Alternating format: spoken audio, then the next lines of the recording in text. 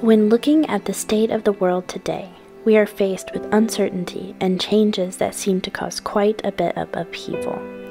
From economic decline, natural disasters, animosity among nations, and drastic political shifts. Many search for answers that will provide hope and a promise of a brighter future. Yet those answers are never found within the world or from man. Psalms chapter 39 verse 7 tells us, "And now, Lord Adonai, what wait I for? My hope is in thee."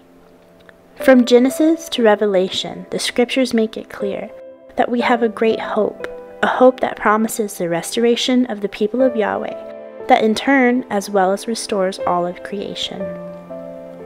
Yet our hope and restoration are always intricately connected to the restoration of the character and authority of Yahweh.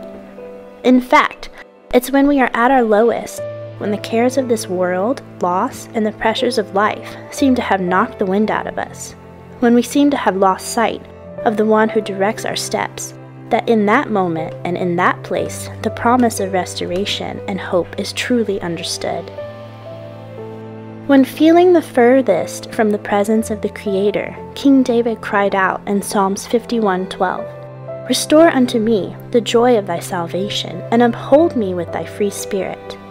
This psalm was written on the heels of King David hearing the consequences of his own choices and sins as he had strayed from the path of righteousness, which would ultimately result in devastating personal loss. From this low place, he cries out for a restoration of his joy. Did you know that there is a difference between happiness and joy? Happiness is defined as an emotion that is temporary and short-lived, fleeting as it is based on one's circumstances. Happiness is only present when everything is going great, and no pressures or cares hinder my emotions. David does not ask for happiness, or for the trials to be removed, as he understands his own choices have led him here. He instead boldly asks for the restoration of the joy of his salvation.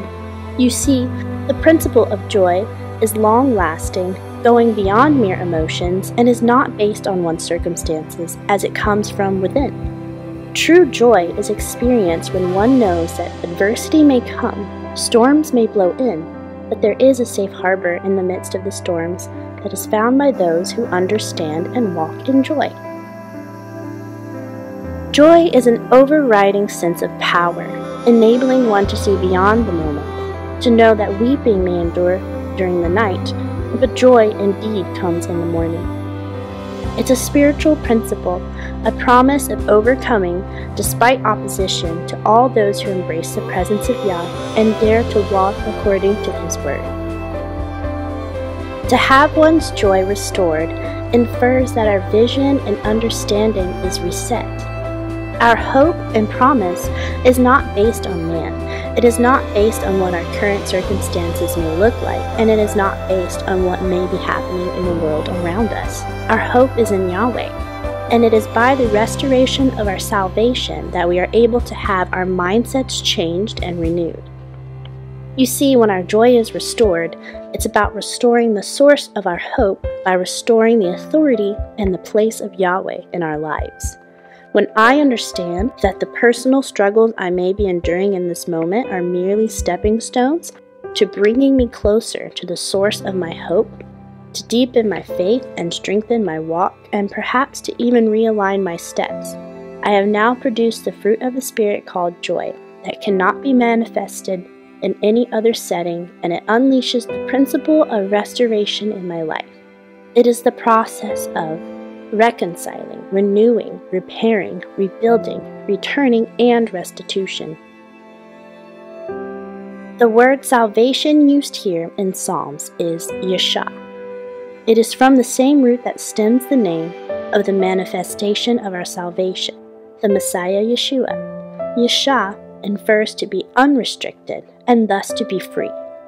It is deliverance in the sense of a movement from distress to safety, from a place of restriction and paralysis to a spacious place, and generally must come from an outside source other than the one that's being oppressed. In other words, much like David understood, we cannot save ourselves. Our hope does not come from man or our own abilities.